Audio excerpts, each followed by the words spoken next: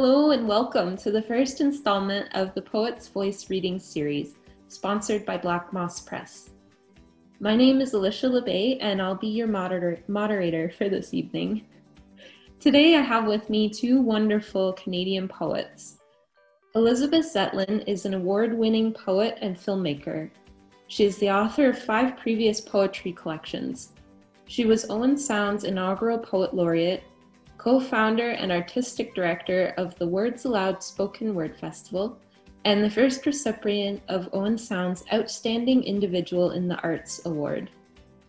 She is the co-producer of the climate change documentary Resilience: Transforming Our Community. Her current work focuses on the intersections of nature and human relationships in the face of climate change. Liz lives with her husband in Owen Sound and is a proud mother of 2 sons and grandmother of 2 teenagers and a 7-year-old. Welcome, Liz. Thanks, Alicia.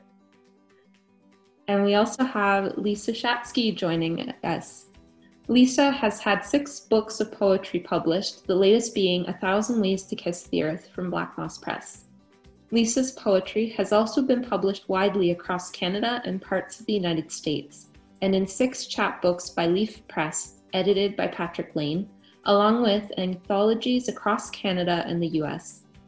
Lisa has also had prose published in Living Artfully, Reflections from the Far West Coast, as well as in numerous health and psychology magazines across Canada from 2016 to 2018. When she's not writing, Lisa works as a psychotherapist on Bowen Island, BC, Canada, where she lives. She does poetry reading and spoken word performances all over British Columbia and sometimes in Montreal, Quebec, where she was born. In recent years, Lisa has shared poetry in Reykjavik, Iceland, as well as along the Camino de Santiago in Spain. Welcome, Lisa. Thank you. So Lisa and Liz, I want to thank you both for joining me on this beautiful day. Although Lisa, I'm not sure where you're at, if it's as nice and sunny as it is here in Ontario today. Oh, it's foggy and rainy for Bowen Island. So you're nice and cozy inside in front of your computer. That's good. Totally, yeah. So I'm going to start the questions off with this first one.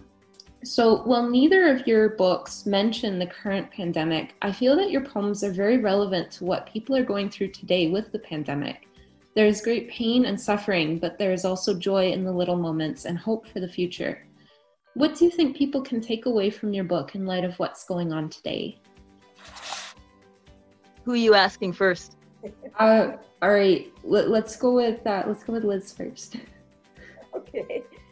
Yeah, I really had to think about that, what people might take away, because the poems are really deeply personal, but I think they're also universal. And maybe I could just say a bit about what they're about. And Sure. Lisa, chime in anytime.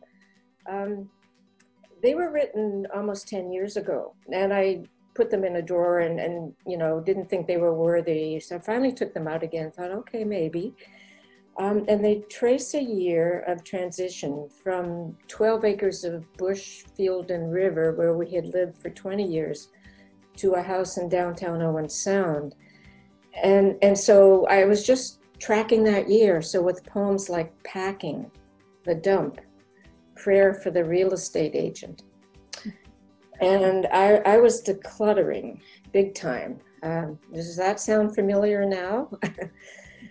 But not just possessions. It was really mentally and emotionally. And in the middle of all that, in a long-term marriage, we were in couples therapy. So I think that could be an issue for many people now in this pressure cooker of isolation. And so one of those poems was A Third Set of Eyes. And I also began to meditate and study the Dharma. I'm constantly beginning to meditate because I quit so often. And then there are many poems related to that, like ego and stingy, and how I'm so stingy with this one moment and so restless to get on to the next. And but in all the turmoil that was going on for me that year, I found that joy and happiness were creeping in. Yeah. Hence the title of the book, Prompted by Happiness. So then there's poems like Fully Happy and Happiness versus Joy and Dancing in the Kitchen. And some of my favorites are what I call the grandma poems. And I got a found poem from our 7-year-old granddaughter because I asked her, well, no, she was telling me a dream, I think, about what her creation story. So it was just fascinating to me. And she said, a T-Rex stamped a large rock into many pieces, and then all the dinosaurs went extinct. And a baboon ate the pieces, which were really crystals, and turned into a woman. And that woman had a baby, and the baby had a baby, and so on. And there still are baboons, she says. So that poem goes on to explain her whole theory of the universe. And then the book ends with joyous poems about the birth of our second granddaughter and her dad, my son. So the day that she was born, it was a day of a blue moon. And I wrote about my son. He already has that smitten look that dads get, a softening around the eyes and elbows. And so anyway, to sum up, I think there's probably something in Prompted by Happiness for everyone who is trying to face the moment that we're in now and wants to find a path to hope and joy and happiness. And I have a whole other part I wanted to say about the process of writing the book, which I think also relates, but maybe Lisa could say a few things and then I could come back and do that. Absolutely. Thank you. Good. You want me to speak to it, the question? Yeah. Please do, please. 1,000 Ways to Kiss the Earth was written in 2019. All of the poems, except for one. I think one was a year or two before that. But at the time when I was writing this collection, and increasingly so, I find myself immersed in, increasing concern about the planet, and sort of that collection specifically looks at the interdependence of relationships in our lives, not just relationships with each other as people, but relationships with our sense of place, with other creatures with whom we share the planet, with our sense of time, in terms of, are we living here today, or are we living years in advance, are we just blurring through our lives? And so the collection emerged out of my really increasing preoccupation with the world in terms of the natural world and the human world and how they interact. And I started the poem with a poem that's called Beyond Words, which I won't recite right now, but essentially it talks about, like, the message of the poem is we need to go slower, kinder, softer in all that we do, because in a way our survival now depends on it. Like if we overlook the small things in life, those small things, like we say in Quebec, les petits choses font les grandes, which just means like the small things become big things. And so the collection is all about that. It's almost like when the pandemic happened, I felt like I was already in some kind of current about wanting to slow down life, wanting to live one moment at a time. I do meditate every day. I would say I'm a beginner too, even though I've been doing it for a few decades. Every day is like a new beginning, and learning. The more you learn, the more aware you are of how little you know. So I felt like in this time of pandemic, if I would say, how does the collection 1,000 Ways to Kiss the Earth relate to it? It relates in a way to the interdependence of relationships in our lives. And I feel that this problem we're in, this crisis, is not isolated. It's not a insular event that just has been plucked out of nowhere. I believe it, while we don't know exactly how it has occurred, I believe it has to do with our relationship to the world, to our frenzy way of living, to the fastness by which we travel, emotionally, psychologically, and physically. And like this has been like a stop, like we've been forced to stop. We're forced now to, and it's challenging for all of us. And I lost a sister right at the beginning of the pandemic that had nothing to do with the pandemic. It just It just was like out of the blue a week before the World Health Organization announced we were in a pandemic. So we've been forced to stop and reconsider how we are going to live, how we're going to still find joy, how do we connect to each other in a deeper way than before. And while I haven't been able yet to even go across the country to Montreal, where all my family lives, to go to my sister's funeral because it was canceled, I do call my dad and mom every day and my other siblings. And I haven't seen anybody in a year other than my partner and I. My kids were out here, out west. But in a way, the contact is richer in some ways. It's devastating, and there's a richness to it. And I believe that the collection, 1,000 Ways to Kiss the Earth, speaks to that, speaks to the possibility of the richness in the environmental crisis of if we don't start caring in a deeper way for the small things, we will find ourselves, this is the beginning to me, of all kinds of things we're facing as a humanity on this earth. That's my short answer, I hope. I could go on and on. Oh, that so resonates with me, Lisa, what you said. And I've only had a chance, I just got your book today. I just had a chance to read the first poem, which is beautiful. Yeah. And something really resonated with me in just the first quick reading. How love and loss walk hand in hand. Yeah. And how through the great losses and the isolation that we have now, we are doing things like just getting back to the basics of what's important. And yeah. I've found, and as a psychotherapist, this might resonate with you, with a concussion, really, I'm like neurodiverse now, you could say. I'm not only isolated within the pandemic, but within my own head. Because there's so many things that I can't write on the computer. I shouldn't be doing that. I can't Zoom with friends, or I'm really limited. So a friend lent me a typewriter, and I'm now going to be working on that, and handwriting. And it's how we adapt when we have to go back to what's really important. Yeah. And relationships, it's all, for me, that's all about that, with relationship, interrelationships, cross-species relationships, and with the earth as well. Yeah. Yeah, I mean, that resonates with me. I mean, I think that,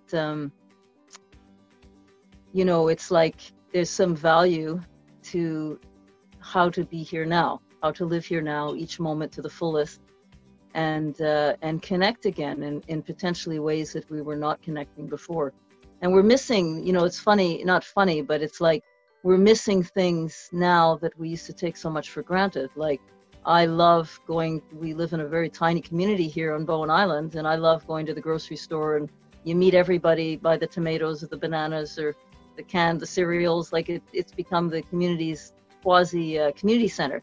And so that has all changed. I have a poem for another collection for 221 called The Ecstasy of the Tomatoes. It's like, there used to be such joy in just standing by the tomatoes, and you'd meet some neighbor you hadn't seen in a while, and then you're having these conversations, and the next thing you know, half hour's passed and you're still in the fruit section.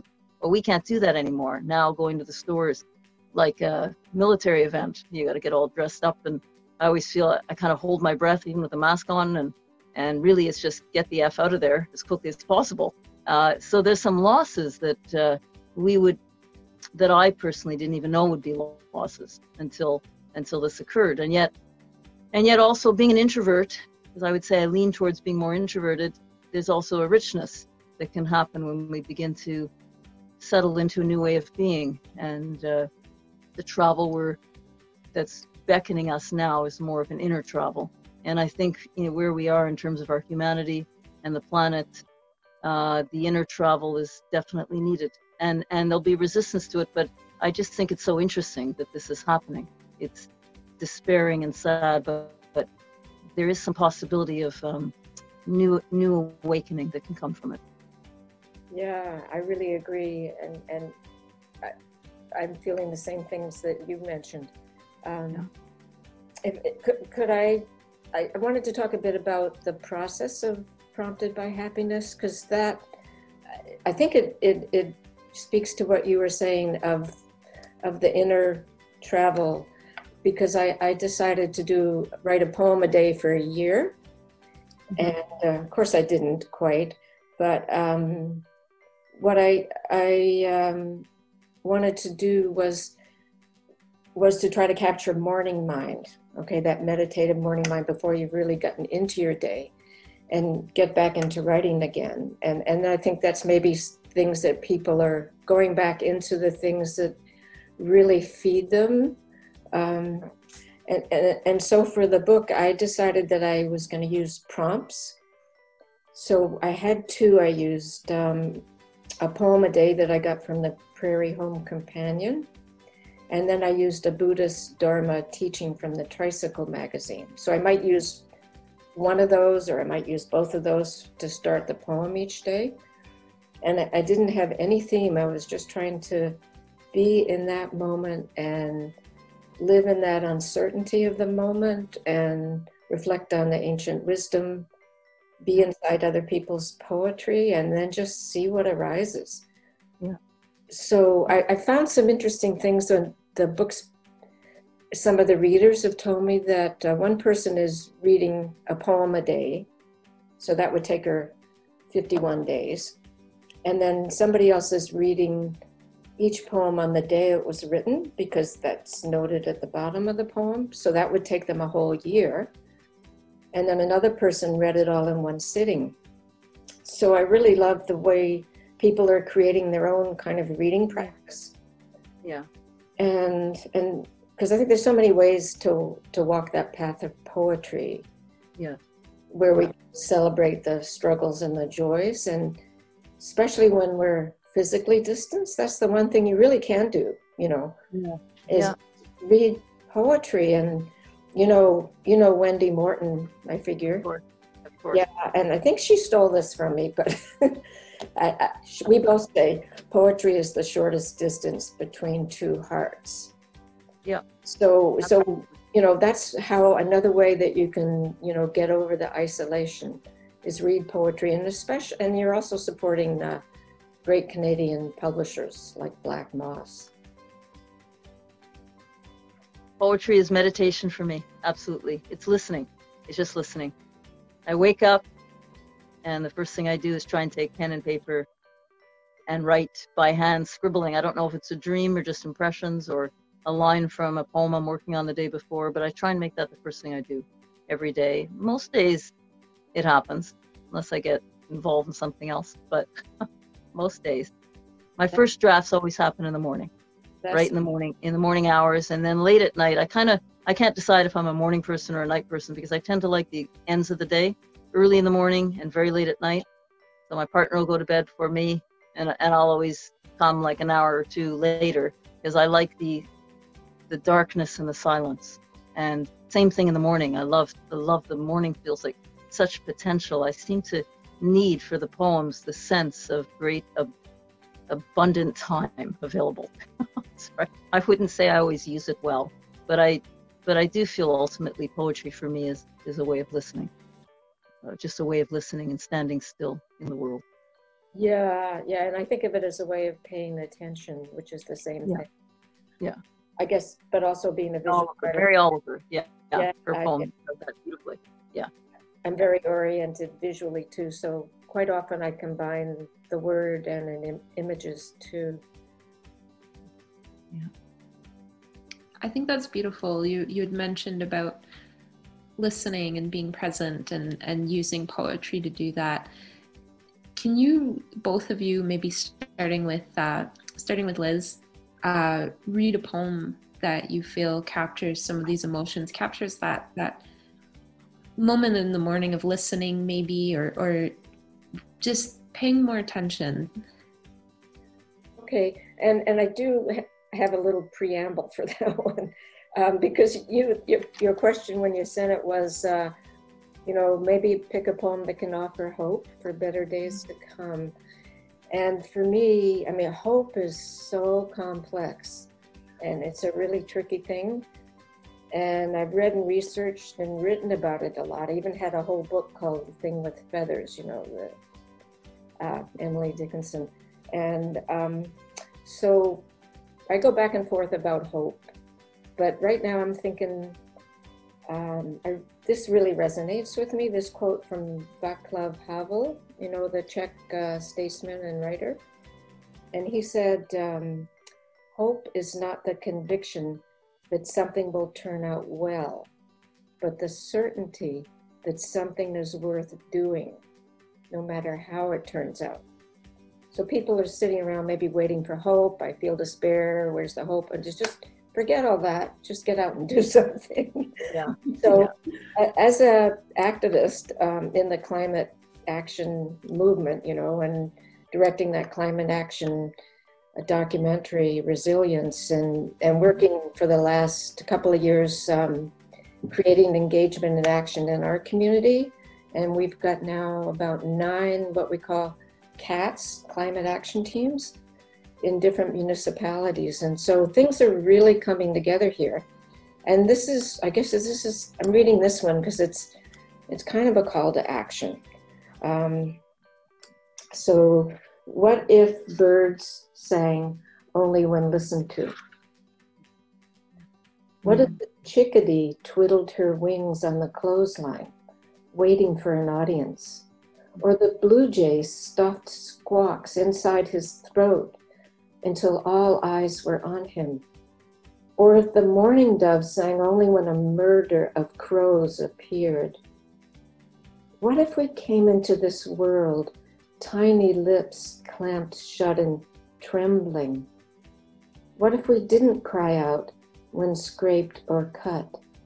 What if all the hurts and injustices went unvoiced? For isn't that what we eventually learn? To push them down, glance, click, swipe, and turn away.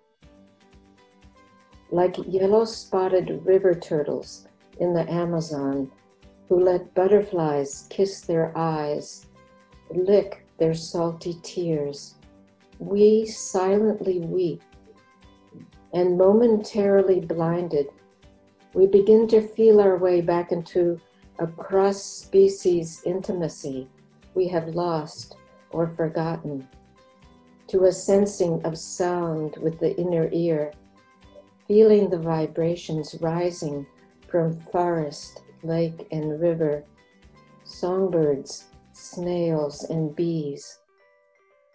Hasn't the time come to touch this earth as tenderly as a butterfly kisses a turtle? Find a perch, a log, a limb, fill a whole tree with fledging and flocking, gather and raise our voices no matter who's listening, because someone always is, because more and more are. Let us let nothing come between our impulse to be heard and the cry, the song, the call that resonates from deep within. Beautiful. Love it. Love it. Thank you. Oh, yeah. Very nice. Lisa, if you would please share a poem with us now. Yeah. When I was thinking about that in relation to your question, the poem that came out to me that felt like it might answer it a little bit is called Small Things. So I do know this poem. Let's see if I know it here. That's right. So it's Small Things. Survival means knowing there's more than we know happening right here. There's a place that exists. There's a place that exists in between the comings and goings, amidst the motion and commotion. There is a place. And in this place, there is silence. And in the silence, there is music. Listen. Listen carefully. There are frogs still in the world, and they speak in ancient tongues, and sometimes you can even understand them. There's a whole world going on inside the one we think we know. If you stand still long enough and watch, look on the pavement, there are flowers breaking through. And in the trees, well, they hold the songs from which the birds fly out. And later, Later at the grocery store, you're standing there, there's a woman in line with you, and suddenly you both laugh. You don't even know anymore what the laughter was about. But it's now the song you carry into the day, and it changes everything. And you keep on walking, and suddenly at a street corner, you see a man sweeping leaves into neat, beautiful piles, and a wind suddenly comes around and grabs the leaves and flies them in every direction, and the man stops and looks up, and you stop and look up too, and for a moment your eyes meet, and you smile, because what else is there to do? What else is there to do when the wind is kissing the leaves, their flight, and you catch that image like it's a private kiss. You catch this image, a private kiss that you put in your pocket, and you carry it through the day. And we carry these private images and kisses in our pockets, and they change us, and they enter us. And every space we enter enters us too. And we carry them, and they carry us too. Ladies, thank you both so much. That was beautiful. I think that's about all the time we have for this afternoon. So I want to thank you both again for joining me, and thank everyone at home who's watching, and remind everybody that if they'd like to purchase copies of Lisa or Liz's books, then they can do so on Chapters or through their local bookseller, and we'll include some links at the end of this video so that anyone can purchase them. So thank you so much, ladies, and so much. Thanks for doing this. Thank you. Take care. All right. Bye-bye.